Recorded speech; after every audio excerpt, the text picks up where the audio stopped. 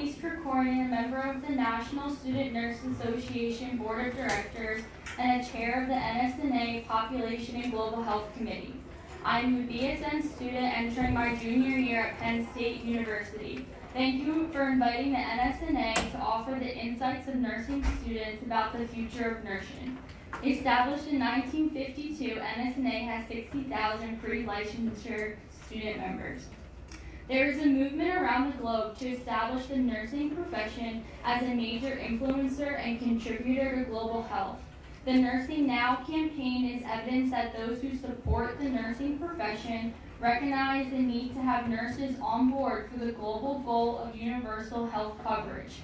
UHC means that all individuals and communities receive the health services they need without suffering financial hardship, including the full spectrum of essential health services. Nursing students graduate without ever hearing about UHC in their education, just as they have learned nothing about healthcare financing. New graduates enter the workplace without understanding where their salaries are coming from. In pre-licensure nursing education, I believe that there is a lack of connection between the social determinants of health and how healthcare is actually delivered. For example, there is a lack of awareness about the complexity of adverse childhood events, ACEs.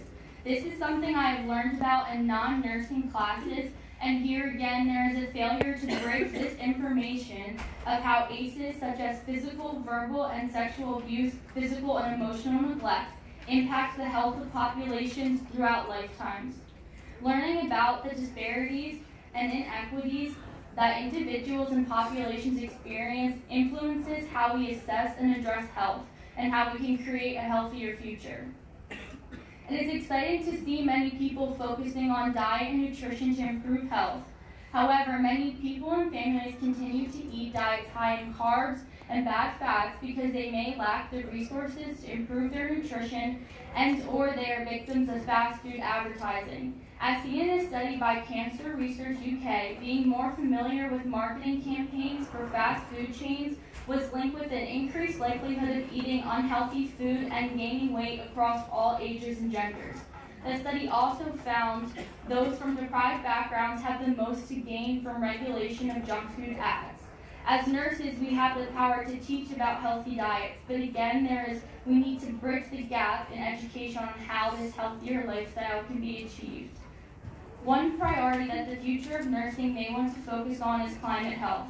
The Lancet, Britain's premier health journal, calls climate change the biggest global health threat of the 21st century.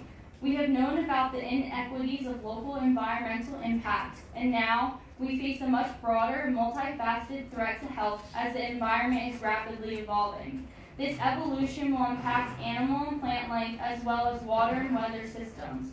Research is needed now to determine how nurses and other professionals will manage the complex comfort and care of people sickened by climate change. Innovation in the preservation of life impacted by altercations in the environment is an area that nurse scientists working on interdisciplinary teams will need to focus their studies.